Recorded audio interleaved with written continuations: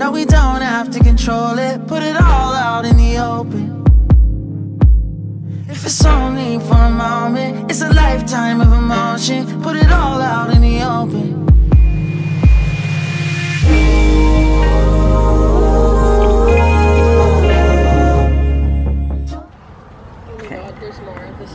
Yeah, they're all here because that's what they do. They have to be in the middle of everything. Anyways, hi and welcome back to my channel. Today I'm finally doing the Q&A, or I will try to, while I get harassed by my horses yet again. What horse other than Milo do you feel the most connected to? Banksy. Oh, that was an easy one, wasn't it? Do you want to say why, perhaps? Because I have known him since his first breath, and he's sweet. Very nice. How do you sit Milo's bucks, or any bucks for that matter? Lots of practice and just a will to live. Do you have any like sort of strategies from a I don't know, like a physical perspective in terms of what you do? It's easier to get a little out of the tack rather than sitting deep in the saddle, but I don't want to advise people to do that because I don't know if it'll work for them. But it works for my balance and center of gravity. Fair enough. Why does Milo hate chickens? We don't know. He's always hated birds since we moved here. My best guess, Pogo. My best guess is that it's because they tried eating his food. That's probably true. I'm having to move now because Pogo's totally right in my way. So here we go. Oh, and he's following me. Okay, hang on. I'm moving back. Okay, hang on. It's just this stuff. Yeah, finding. Okay, there we go. Stay there, Pogo. That's good. That's doing it for me. Okay, are we ready? I'm gonna try and come a little closer. I don't like how low down this chair is. They love it. Okay. Ready? Yeah. Oh, Jaden, she's the one that's like somewhere local in BC as well. Lovely. How much experience do you feel that someone should have to have a thoroughbred off the track? And do you feel that age matters? I'm guessing she means age of rider, probably, yeah, but maybe answer for both age of rider and age of horse. Okay. Well, okay, so I would say in most cases, age of the person would matter because the horses, even if the kid's a really good rider, they can be quite strong. However, there are some young riders that are well above what is average for their age range that could handle one for sure, straight off the track. And then other than that, like, age doesn't mean you have experience. So I'd say if people who haven't restarted young horses before and aren't comfortable riding horses like that shouldn't, oh my god, stay here. It's okay. People that aren't comfortable riding green horses and haven't done a fair amount of training, they shouldn't get one unless they're planning on working super close with the trainer and having the horse in training. Maybe it's okay. And we're back. Okay, so next one, which we got interrupted on, was do you have any advice for riders like me who get nervous in a crowded arena? That's a good question. I would, when you're in a less crowded arena with someone that you know well and that you ride with, practice doing like steering drills around other horses when there's less horses in the arena. So you could practice passing each other and just correct arena etiquette, but when there's less people, and then try to work your way up to riding in a more crowded arena as you get more comfortable and learn better strategies. He's trying to climb in the chair. Okay. Do you think, did she mean it from a showing perspective, do you think, or no? Probably, but you could do that. Schooling shows would be good for that because they tend to have smaller classes, right? Yeah. You say that again. Oh my god. What should someone look for when buying off the track? That really depends on what you're looking for in a horse and what you're trying to do. Wait, I'm going to wait for all these millions of cars to go by. That really depends on what you're looking to use the horse for and to what level. Because someone who just wants to do lower level stuff could get a horse that has had more injuries than another horse for like upper level prospect. So it really depends on your discipline too, because like a barrel racer might want a smaller thoroughbred than a show jumper would. So I would think about everything that you would put if you were writing an in search of ad for your horse, and then just apply that to thoroughbreds. And you'll want to look for something with clean legs, but it wouldn't necessarily have to be injury free. Its injuries would just have to be something that doesn't prevent it from doing what you're going to be asking of it. Are there certain injuries that you particularly avoid, and other ones that aren't as big an issue for you? I avoid anything cosmetic because my horses will be sold again later. So if they've healed fine and they're sound to go in the direction I'm going to be asking of them, then it's fine. But if it looks ugly, even if it's not a big deal, people don't want to buy them. So. Have you found that having a YouTube and internet presence has changed any of your opportunities or the way people view you? I would say that it has given me more opportunities that I couldn't get without it, because I wouldn't have the traction I do on social media, because I can't afford to show all the time and get my name known in the same way. Are you gonna pee? So I can't afford to show all the time and get my name known in the same way as someone who can. So I think it's helped out with that, and maybe like it's put people off that don't respect my views on horses, but I wouldn't want to work with those people anyways, so it doesn't really matter to me. He basically just wants to climb in the chair with you, is what he's attempting to do. He needs to pee, like. Well, then he has like a freedom to go anywhere in the field at this point in time. Yeah. He honestly just wants to get right in the chair with you. I'm not exaggerating. Okay, there's one more piece to that question about the internet one. Do you have any advice about managing a presence and keeping it beneficial for your image? That's a good question. I would think it depends on what you're using it for. If you're doing training, your views on how horses should be kept and handled are relevant. So personally for me, I wouldn't refrain from voicing those, because I think ethics is a huge part of horse training that gets forgotten in the horse world by certain types of people. So it really depends on what you're trying to do, and I would just say try to not say anything to anyone that you wouldn't be comfortable saying in person. If you're not comfortable holding to what you're saying online in person, you shouldn't say it at all, because then it's probably something that you're using the internet to hide behind to say. For all of my views on horses and stuff, if someone asked me about them, I would be honest with them in person. The difference is I wouldn't just shove them down someone's throat, so in person people might not necessarily find out about them, but... Here comes Banksy right in the way. Oh okay, but if the topic arose in a conversation in person, I would say generally what I say online, verbally, because I stand by my thoughts and opinions. So I would say to just be careful that you're making sure you're not using the internet to say things that you wouldn't otherwise say. What is one of your most memorable experiences from when you were a young rider that helped shape who you are as an equestrian today? Okay, I have one. When I was really young, when showing Arabs, my young horse that we had was really heavy in my hands during warm-up the day before a show.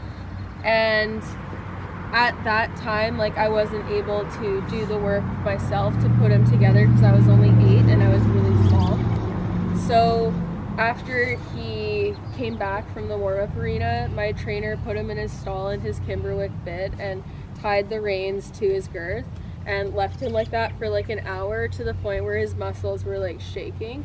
And that was how they handled him being heavy in my hands. So that changes what I do, because I never want to be that person who takes out my frustrations on the horse by being unfair to them. What do you feed your horses when coming off the track? I make sure that I have really good hay. I like to have alfalfa, especially for the race horses, because they usually eat a fair amount of alfalfa or timothy on the track. So if I don't have alfalfa bales, I'll feed them lots of alfalfa cubes. And then I usually do a high-fat grain. The grains here in Canada are way different than the US. So the one I use is called Equestrian, and it's just at the Otter co-ops that we have out this way. So it would be different if you're American. And then I make sure they have 24/7 access to hay. When do you think you will retire Milo? And I love you so much. Thank you. I don't really have a plan for that, because if he did something that meant he would be uncomfortable working tomorrow, he would be retired tomorrow. But if he's happy and sound in his old age and wants to go for trail rides when he's 25, all the power to him, and I would do that. The horse will tell you when they're ready to slow down or stop.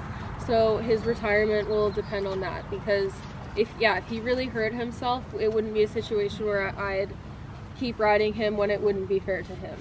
So he'd be retired whenever he needs. Why are you such a great equestrian YouTuber? And then now here's the question. In all seriousness, how horses leaving and joining your herd affects or has affected their dynamic. How do you feel about halter bred horses? So leaving and adding horses to the herd, the horse that's new usually always gets like bullied away from the food to some extent, so you need to be more careful with putting more piles over to make sure that they can eat while they get accepted into the group. And horses leaving the herd, I haven't really noticed it that much unless they're really attached to another horse in the herd and that horse is upset when they leave. It hasn't been as much of a problem because I always make sure my horses have friends. Ironically, you said friends, and Percival Mueller has come here, and Milo's making Penny McPinnerson face at him. In the background staring. Okay, I honestly think he's trying to tip them over because he figures there's got to be some food in there. He's also just mad that he's they're trying to usurp his attention. So the next one was, what do I think? How do you feel about halter bred horses? Some are nice, but I find that like it's the same with dogs. A lot of the show industries for a specific breed take certain things to such an extreme that it's no longer good. So that's my opinion. This question, okay.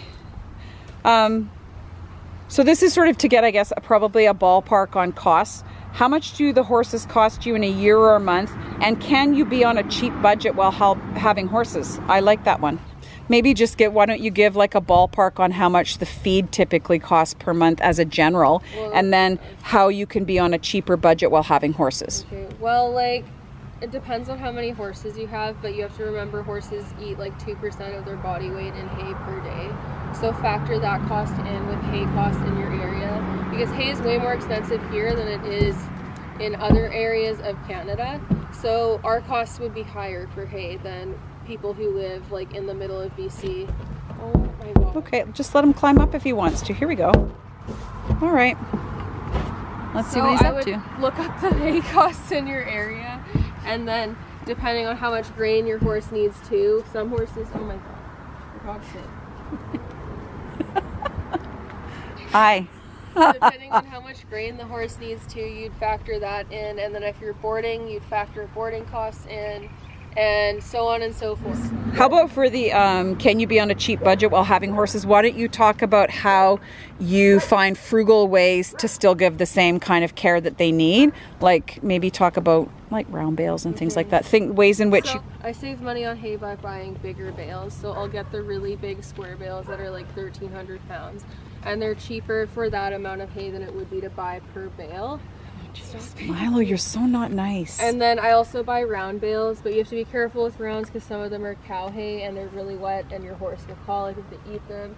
So you have to be careful about that. But I'm also getting my horses the botulism vaccine so that if they ever do have a wet part of hay, it's not going to be a factor. Excellent. Okay. Do you have any plans to breed for any more foals in the future? No, not anytime soon. So that doesn't mean you would never do it. It just means you don't have a plan. Have no plans to do it. Denise, oh my goodness. Okay, can we just zoom in? Poglet, I'm gonna have to move. Oh my God, he's rolling right where I am. And Percival Mueller. Milo's pissed. Look at Milo. Milo, why? Oh, so annoyed. And Milo's still trying to climb up on the bin. This might not be a Q&A. This might be just, okay. This might just be a meet my horses 2.0, what my horses like to do. And Milo's not impressed. Now Milo's going to chase them away. And here we go. Oh, please don't tell me. No way. Is he actually going to go and do that now too? Oh my God. Seriously? Okay. This is what this is your life with your horses. What is this? So he chases them away. I swear to God, if Banksy walks over here and rolls, he's coming. He's coming. That's so intentional by Milo. Yes, I see. What is this? Are we turning into a circus horse? Can you not like attack my tripod, please? He's like wants to play with the tripod. No. So the question that we got interrupted. Oh my God, you guys, seriously. And Milo keeps trying to eat the tripod. Buddy, no eating.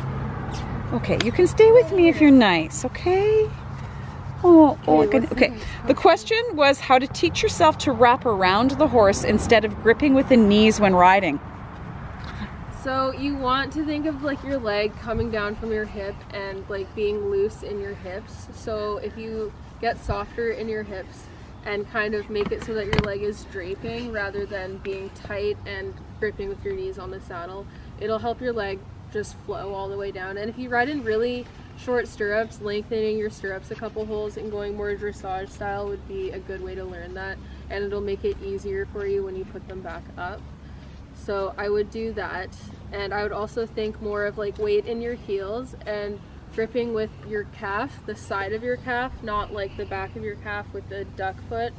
Jeez, Milo, he's eating the tripod. Okay, when do you know if you're ready for a horse?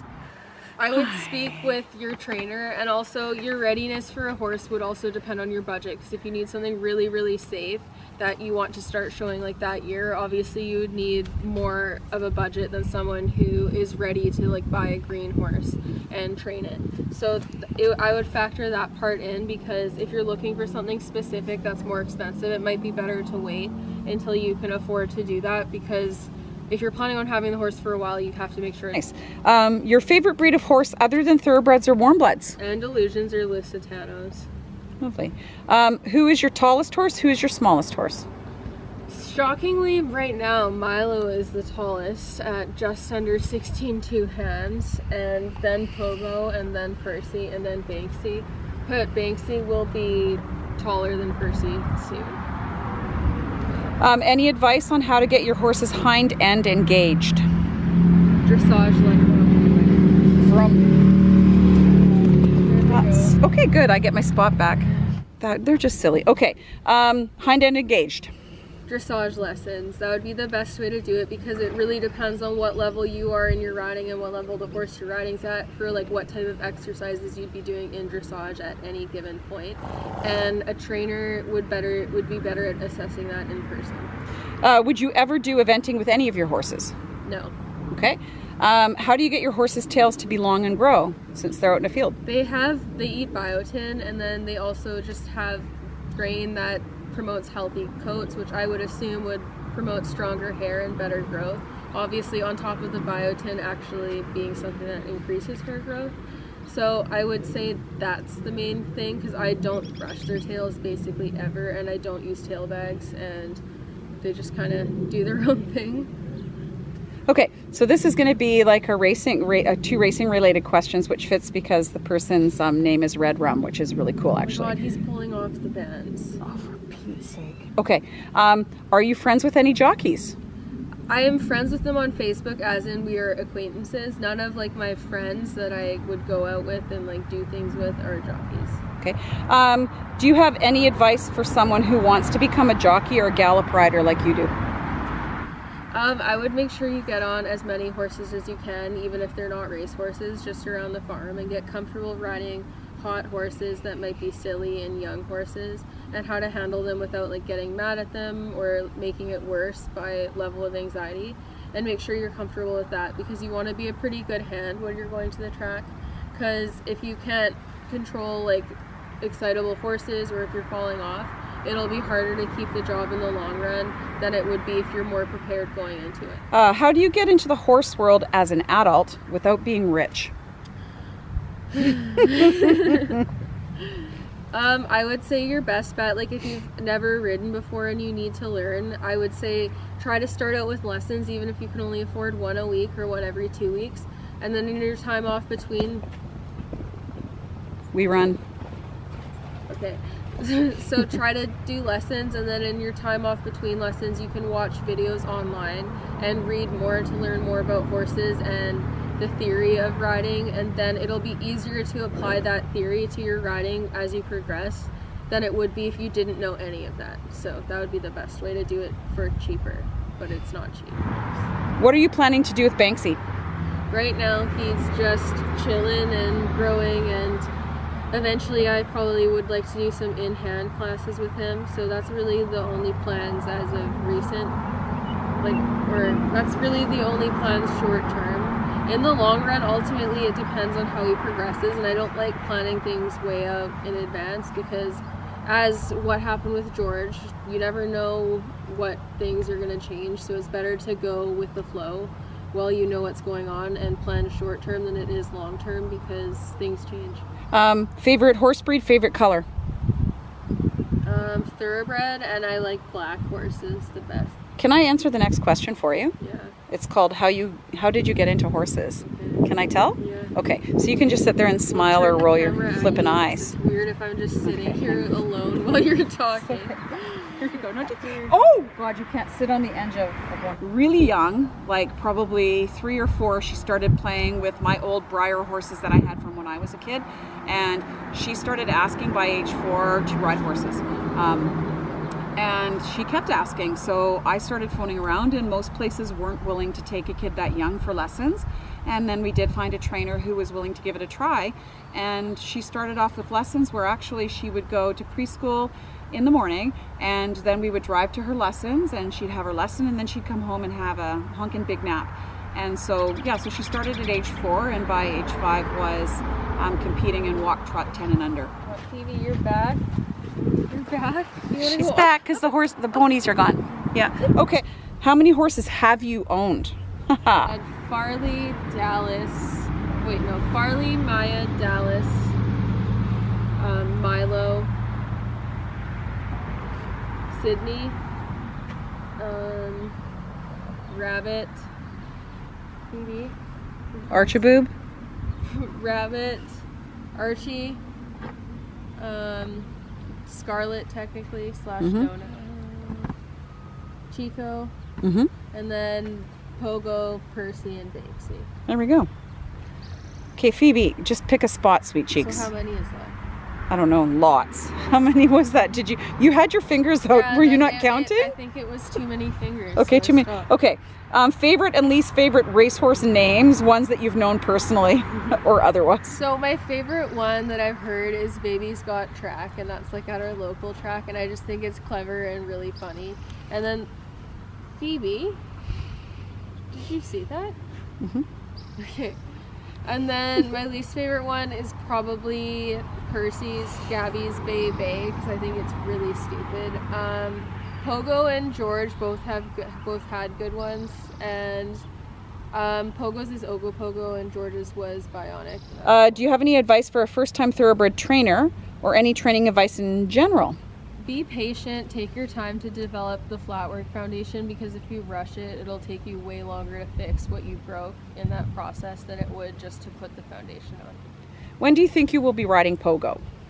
Well, with his knee, like, he's sound on it, but the skin's healing, so I don't really see the point in starting him in a work program for that reason. So I want it to start shrinking up a little bit more, and then we could consider starting him. What was Milo's story before you got him? Milo was rescued by the SPCA as a 2-year-old because his owners decided just horses don't need food, so let's not feed them. And then they got seized because they were really skinny, and he was like basically unhandled, afraid of people. So when I eventually got him, like a few months after they rescued him and got him healthier, he was just halter broke. So from then to where he is now, we've kind of developed him and had him as part of the family.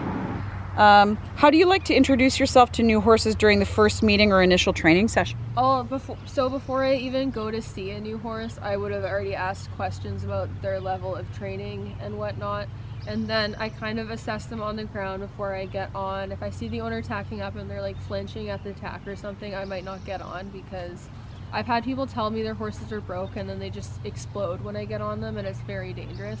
So you can never fully trust what the owners say. So I assess them on the ground. If they seem all right on the ground, then I'll get on them, but I'm careful like how I get on, and I'm mindful of their attitude when I'm getting on. And then once I'm on, I kind of put them through their paces, see like what level they're at, like what they know. I'll try like leg yielding and see how they can bend, how their body feels. We just figure out what they know, and sometimes they know less than what the owner thinks they do, and sometimes they know more. So yeah. This is regarding the fact that you do emphasize that horses need turnout time as much as possible. Since you work at the track, I was wondering how you feel about the turnout time for race horses. So for race horses, I respect how most thoroughbred breeders keep their babies more than like any other industry, because there's more of an emphasis of throwing them out in herds for extended periods of time while they're growing up. Like if you just drive through Kentucky, which is like the racing capital of the world, you will see how huge their turnouts are, and you'll see young thoroughbreds all out together. At the actual racetracks, there's no turnout, and I would say that that's probably one of the more pressing issues in the racing industry that people should be pushing for, because the horses should have paddocks at the track.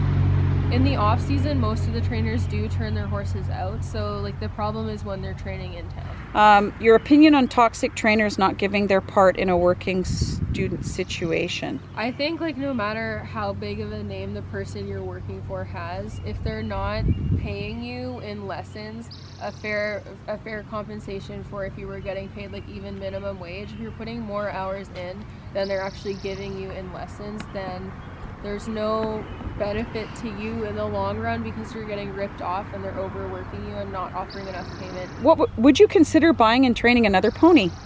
Yeah, eventually, but not anytime soon right now. Which of your horses has the best technical conformation? Banksy, and then Percy probably, and then Pogo, and then Milo. Okay. What would you change about Milo's training if you knew as much as you know now? I would be more patient with things and do more of a foundation and take more lessons in dressage so that I knew how to produce him better on the flat earlier on. And that would have helped in the long run. Talk to us about your first horse. My first horse was an Arabian gelding that was 6 when we got him, and he was quite green and pretty spooky, and I was only like 8 years old. And he loves bolting on people, so he one day jumped out of the arena, which just had cement blocks around it, not like the fence, and then he like galloped around the property for like several laps before I like turned him into a round pen and jumped off because I couldn't stop him. So he taught me a lot of things, like how not to shit myself when I'm riding a horse. Probably also taught me how to be calm when terrible things happen, because you were really little when that happened, and all I could do was scream from you, lean back, pull back, and you were, and it still wasn't working, and there was nothing I could do. Okay, how did you know the right time to get a foal? Because this person has it as a long time goal of theirs, so they were wondering, how did you know it was the right time for you?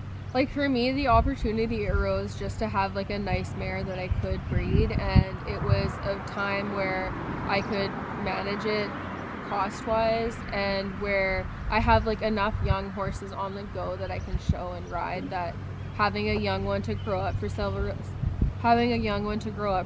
years isn't going to like inconvenience me or be a situation where I get bored that I can't do enough and start working with the horse too early. Okay. Do you night check your horses? Yes, I can see them from the window, so I literally check on them all the time through the window as well. Can you be really honest about the way in which you check on them through the window? Okay, I was meaning that before you do that, you'll hear I hear something out there. Something's wrong. Something's wrong, Mom. I think something's wrong out there. And then you check. And usually nothing's wrong. Last question that I've got on the list here. Are you looking for another project horse like Archie anytime soon? No, it's a really bad time to buy horses right now with the pandemic, and financially it doesn't make sense for me right now. Plus, I don't really want to add anyone new after just losing a horse. Okay, thank you so much for your time, Shelby Dennis. It's been lovely talking to you today. Wow, you too, Phoeberts. Yeah. Well, Phoebe didn't get asked any questions, so... Phoebe, answer a question, my someone's woman. Gonna be in the comments, Phoebe, why are your claws so long? And it's because we're working on it. Positive reinforcement. So Patience. Thank you for watching my Q&A. I hope you learned something about me and my horses. And feel free to keep asking questions on my Instagram days that I do questions, and following my channel so that you know things.